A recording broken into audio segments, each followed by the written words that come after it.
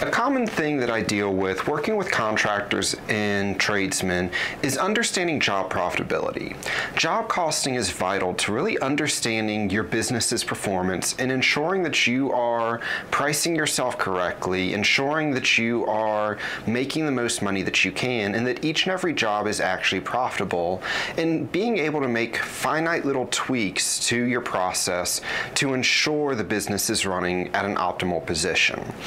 Today I really want to go into discussing with you what is job costing, and more importantly, what is kind of involved in job costing, which we will do over the next several weeks in a series that we're working on for you.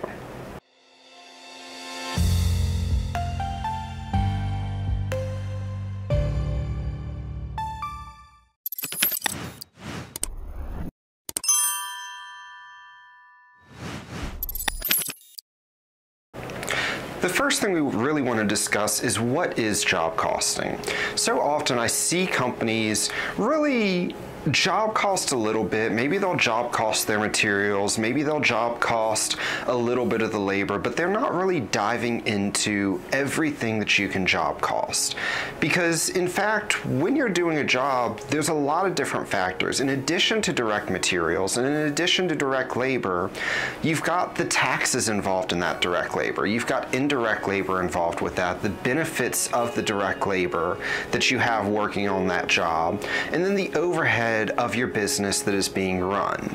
I like to focus with my clients on really understanding all portions of basically business operations and how it affects the profitability of a job, rather than just the material purchases that they are going through.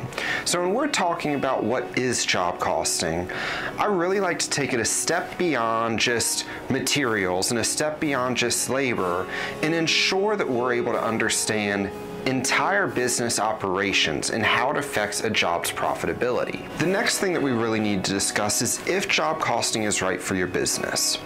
There's certain businesses out there that job costing just really doesn't make sense, and those are going to be the ones that really focus more on a service-based situation, where you're just going out and servicing HVAC units, or you're just going out and providing maybe cleaning services to a client. It's very difficult to provide job costing or do job costing in those instances because of the materials, how the materials are being used, and how short the time frame is that is being utilized there. So to determine if job costing is really right for your business, first it's a personal question. Any business can really do job costing, but you really need to understand, is it worth your time as a business owner to do that job costing? And more importantly, how much data do you have to provide that job costing? In general, I see a lot of installations for HVAC, electrical, plumbing, and GCs doing a lot of job costing because they're long-running jobs, they're big-ticket jobs that we really want to understand the exact impact of everything going on with us. But when we get into more the service side of HVAC, when it's a 1-hour service call or maybe a no heat, no cool call where you're just refilling Freon or something like that, it's definitely a situation that's a little bit more difficult to do job costing there. I always tell any business wanting to do job costing that you need to determine what data you have to do the job costing, and then determine the time involved to collect that data and to input that data to get accurate job costing. You need to weigh all of that into the benefits of the job costing. A lot of times with service-based industries, a general overview of the business with your gross profitability and a properly set up set of books is really going to provide you most of the same information that job costing could. So where I generally see job costing utilized is going to come from a installation, large ticket, big build jobs that go on for either a whole day or even multiple days or multiple months, depending on the contractor or the situation that we're dealing with. So now that we understand Well, what is job costing and what all can be involved in it? And more so, if it's right for your business, why is job costing beneficial in the first place? And that almost sounds like maybe a stupid question, but a lot of times people look at really just the fact of, did I make money on this job? But job costing really goes beyond that, from did I make money on this job to more so how much am I making on each and every job, so that we can then go and dig a little bit deeper, dig a little further into everything and say, okay, if I want to grow my business and each employee can do this much in work in a given day, this many jobs in a given day, and I typically make this much money off of each job, and this is my end goal for what I'd like to make. By going ahead and understanding what our profitability on each job is, we can understand and figure out how many employees you need, how many jobs you need to be given, the average ticket you need to be doing on your jobs to meet those margins, to meet those goals that you set for yourself.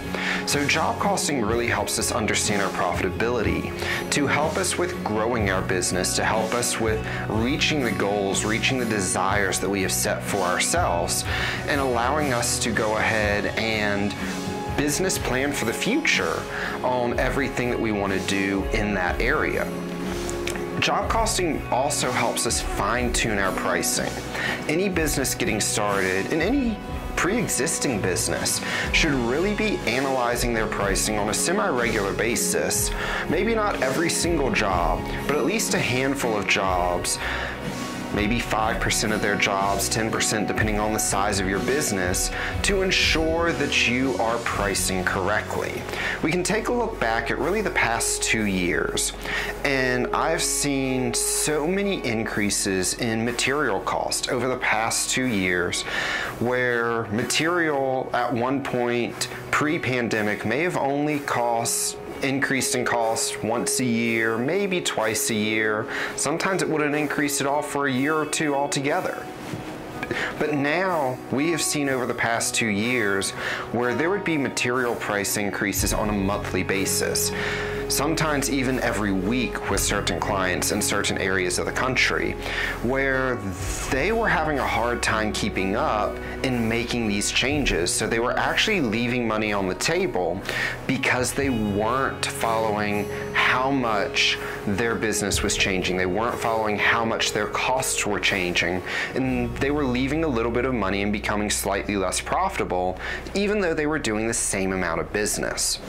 So doing job costing, even if you're not job costing every single job, allows you to double check your pricing and ensure, if you've set this specific margin that you'd like to work with, that you're sticking with that margin, you're staying with that margin, and continuing to hit that margin every single month, every single week, so that you are able to really reach, again, the goals that you've set.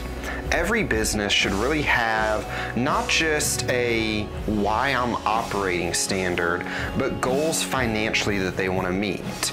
And by understanding your finances, it helps you to make sure that you're meeting those goals. And job costing is a very granular aspect of understanding your finances.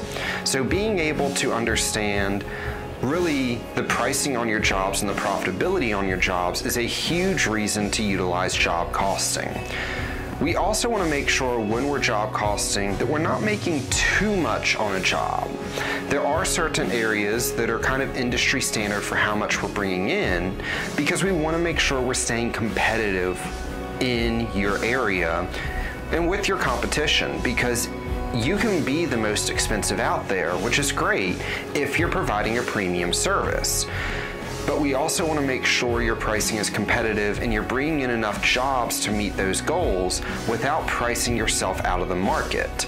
So job costing allows us to also go back and look at whether our pricing is competitive, whether our pricing is really following exactly where we had planned for it to be, to ensure that we're going through and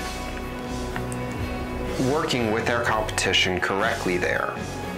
Long term, when we're talking job costing, a big thing you need to determine as a business owner is what jobs are you going to job cost?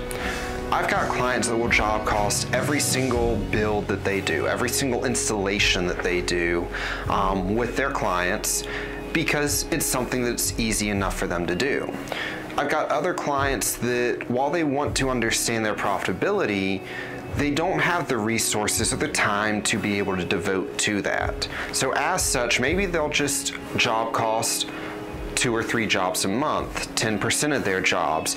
I'll have clients, even in the services side of their business, job costs 2 or 3 jobs every single month just to ensure that they are properly following the services of everything. And so we really want to understand, what is it that we're going to job cost? And that's, again, really a personal question.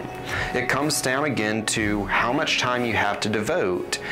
Because as we go through this series, you'll realize, you'll see the data that you need and be able to determine how much time you have to devote to setting up these job costing standards.